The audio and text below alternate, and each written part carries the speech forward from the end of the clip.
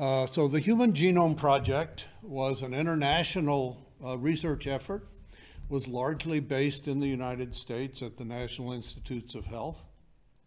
It took 13 years to complete, began in earnest in 1990, and the first published genome sequence appeared in 2003.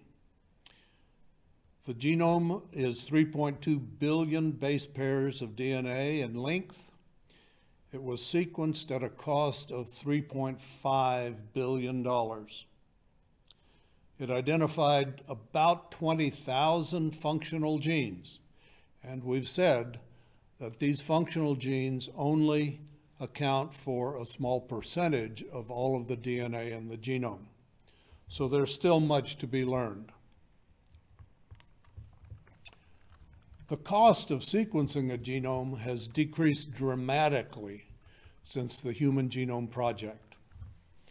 So if we go back to when the human genome sequence was first published in the early 2000s, 2002, 2003, the cost for sequencing a genome had already dropped from $3.5 billion to about $100 million.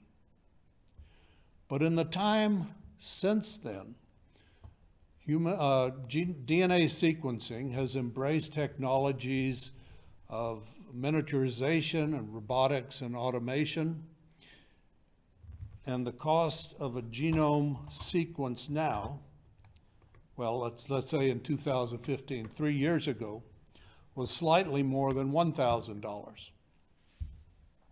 It's projected by the National Institutes of Health that by the year 2020, that is 2 years from now, the cost of sequencing a genome will be about $10 per genome.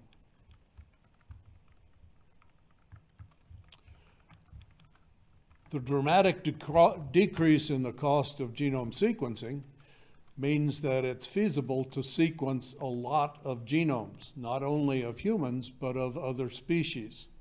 So as of January 1st of 2018, at the NIH database, it's called GeneBank, there were listed 143,681 different species for which we have genome sequence.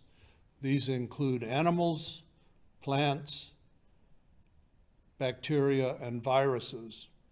And the total number of genomes in the database as of the beginning of 2018 was 500,000 genomes.